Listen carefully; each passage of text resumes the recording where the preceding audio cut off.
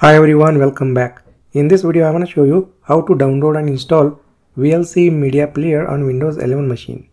Well, open the browser. Here I have opened Chrome browser. In a new tab, just type VLC Media Player and just hit enter and click on the first link. This will head over to the official website of VLC, and here just go ahead and click on this download VLC. So this will download the VLC Media Player for Windows 64-bit, and here you can see the exe file is started downloading. So just wait a couple of seconds. Now the exe file is successfully downloaded. Just open this exe file in a folder. Next, double click on this exe file. This will ask, do you want to allow this app to make changes to your device? Click on yes, and here please select a language. So let us keep English as it is. Click on OK. Welcome to VLC Media Player setup.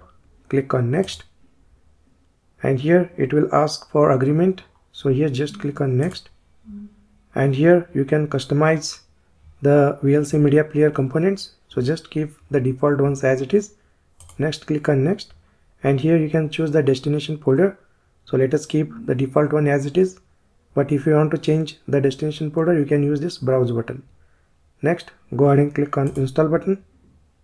So installation is started. Just wait a couple of seconds to complete the installation.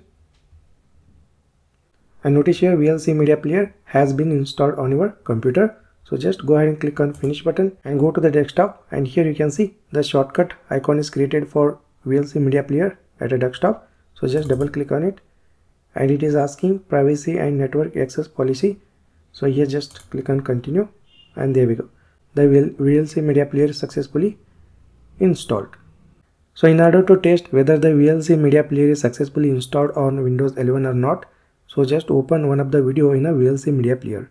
So here I am going to open this video in a VLC Media Player. So in order to do that, just right click on the video, and here just choose open with VLC Media Player, and here just choose once. The VLC Media Player is successfully installed.